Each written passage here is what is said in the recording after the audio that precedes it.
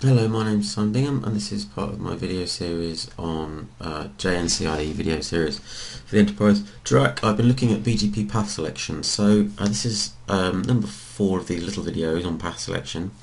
We're now down to AS path, so if we look on the Juniper website it says, for BGP, prefer the path with the shortest autonomous system path. So this really is the main attribute that BGP will use most of the time to determine how to get from one place to another. If you're on one side of the world, you've got a greater number of AS system hops. You'll be less preferred than another route which has less AS system hops. So if we look up, just quickly look at my network here as the proof point. Okay, so I've got all these, pretty much most of these routes you can see here running. And what I've done is we've got a loop back here, so we're going to focus on, and we've got a loop back here which is introduced into BGP. So if we have a look on R10 quickly, and we just have a look at what we've got advertised to us here. Now I'm seeing this come from lots of different directions, right? So this is on R10, the one at the top right, and we're seeing this is the route from the top left, the bottom left. So we can see here I'm seeing it coming in. Actually, what it's doing here is it's seeing it come in from router from 11, 13, and 12. So what it's actually doing here is this route is being advertised up here and through this path, okay, to R10.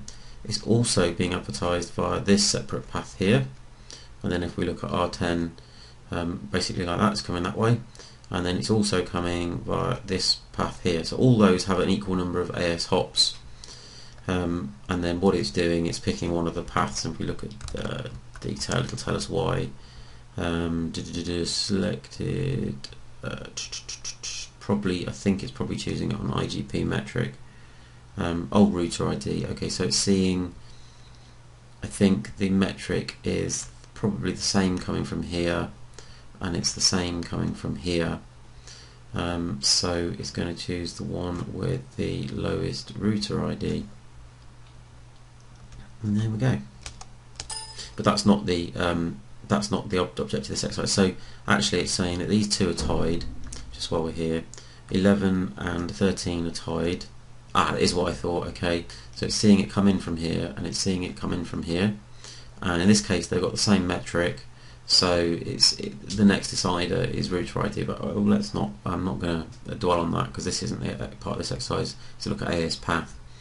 So let's say we want to influence this so that it no longer comes via this path. It chooses this path as the preferred, because that's what it's doing at the moment. If we look, the preferred here is from 11 basically, with the next hop of 31.1. 31.1 is this address here. Just choosing this one. So what can we do? Let's say we've got an exam and the question is you need to influence the path selection but only using the AS path. You can't use any of the other attributes. So what we could do is use the command called AS prepend, which is where we in effect sandwich in an extra AS number into this path. So let's have a go at that. Let me do that. So let's jump onto R27 and where is R27? I'm getting mad here. And let's put in an import policy to influence, say, this neighbour here. This route that comes in will add an extra AS number to it. So if we call it set import AS 10 into R. Now the reason I do R in this case rather than AS number is because I'm kind of trying to drill home the fact that an import policy really is into your local routing table. Now if BGP takes that again out of your routing table, that's a different thing, but you know, that's what BGP will do. BGP will go, oh, I've got this BGP route in my routing table and I'll take it back out again. But BGP is not like OSPF where you're really moving something from one routing system to another. It really goes in and out the routing table. So I'm gonna define it like this. So click on show. So now it's saying we haven't got this defined, so let's go and define this. let's go top, edit protocols, oh sorry, edit policy statement, set term 1 from protocol. We should probably have to do that actually. Let's do from,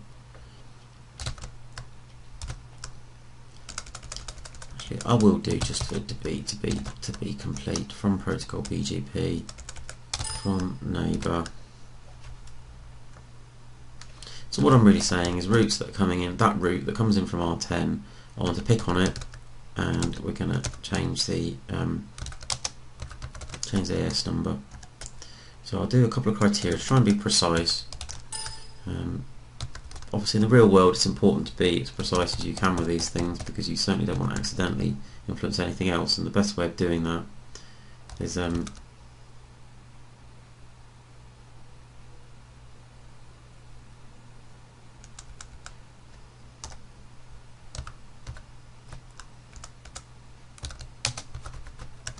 look at what we've got here.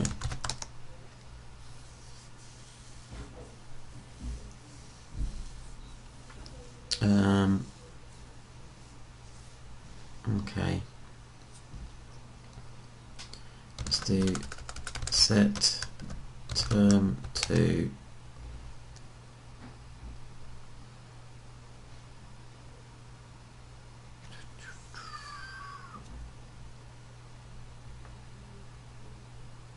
set term 1, then AS prepend, I don't know, let's just choose 1, 2, 3 in this case. We'll add 1, 2, 3 into it. Okay.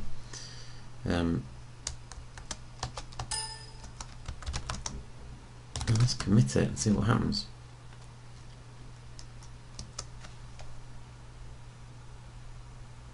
Okay. Let's look onto R10 and see what we've got showing up there now.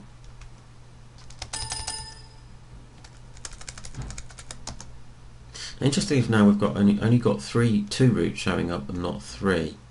So why do you think this is? Why are we not seeing the other path? Look, we're not seeing the prepended AS in here. Well, the reason for that is probably that if we look on R11,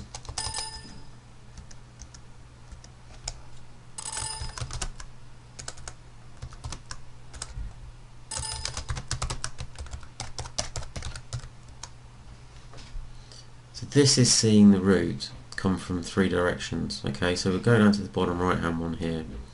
This is learning the route from here, from here, and from here. But in the case of this one, look, we've got our extra AS number added in, right? So we're seeing our extra AS number, but it's not the best path on this particular router. The best path actually comes via IBGP from one of the other routers, and if we look at the it's coming from router 12 and router 13. So what does that mean for what we re-advertise? Well, what it actually means is that if you remember the BGP split horizon rules, we don't actually if we don't re-advertise something that we've learned from our IBGP peer. So if we have a look at this and we look at what we're advertising to router 10, yeah, you can see here that 100.0.0.26 is not actually there, and that's because basically the best path comes from another IBGP peer, and that's not something that we're going to re-advertise up to R10. So if you look here, we can see it's seen it coming in via R1. We can see where we're learning it from. We're not in fact learning it from that link, and everything's working correctly. So you can see here that that's the one that we're learning from router 13, and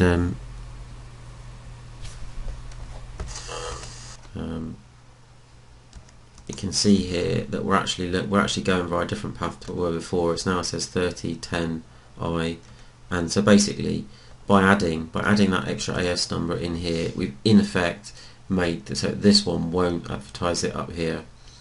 And then if we look at this, we're learning it from two directions here. So we're learning it from this direction oops, and we're learning it from this direction up here, and it's got to choose one of these paths, and in fact they've got equal AS hops, they've got equal metrics. Let's do this. So why is it choosing one or the other? Oh no, it's actually choosing one based on the IGP metric. So one of them, obviously this route here, it's learnt it via that, and that's tied in terms of AS hops with that one, but it's got an easier, a better IGP metric there. So that's it really. I've proved that we can influence the AS path, and that's it really. So by adding that back in, we've in effect knocked that out. Okay, thank you, goodbye.